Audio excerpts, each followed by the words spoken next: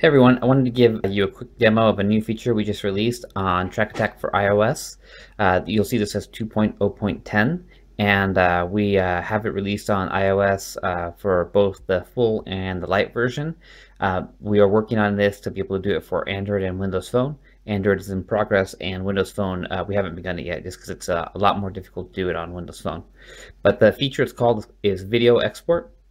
And it's something that people have asked for a while now, is the ability to export the video file for a specific lap or a whole session with the video and the track layer and data combined. So what I'll show you here is how to do it. So you go into your session history and you find the session. What we have here is some sessions from a Formula Drift competition that we were at last month.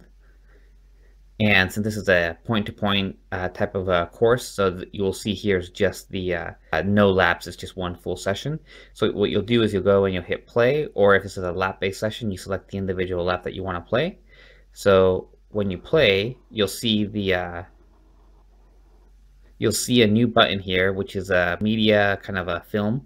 And what you do there is you hit export. And basically, it's a warning here to let the app do its thing while it's creating the new media file. So you hit continue.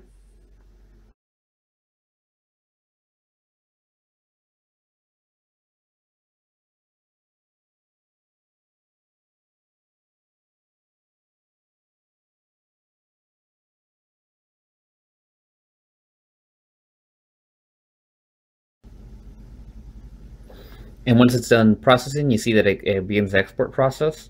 So then it'll put it over in your camera roll.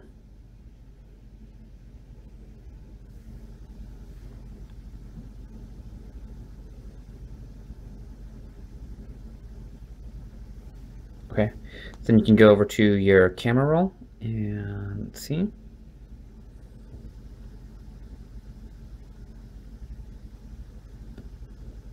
And there it is.